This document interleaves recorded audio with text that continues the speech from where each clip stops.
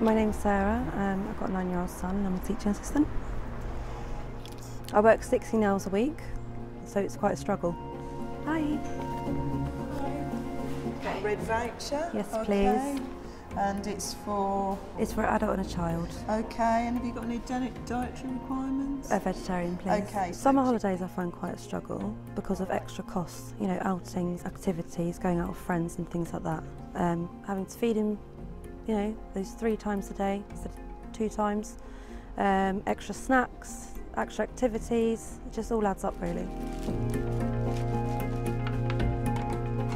It's making that choice, isn't it? Do I pay the bills, do I pay the rent, or do I pay for food? And that's what we're here for, because actually we're here to help you. If you do need any toiletries or feminine hygiene or anything like that, we've got that there as well. Okay. And shampoo, yes. Yeah. Must look after the hair. I know, thank you. The prices are going up in the shop. The gas, electric's going up, you know, every year. The council tax is going up. The rent goes up. You know, I think people can't always keep up because your wage doesn't seem to go up as much as other things, and I think people have to look at that as well. Please don't be scared to come and see us again if you really need us, Thank okay? you so We're much. always here for people in a crisis. I really appreciate it. It's all right, okay. Thank you. Bye.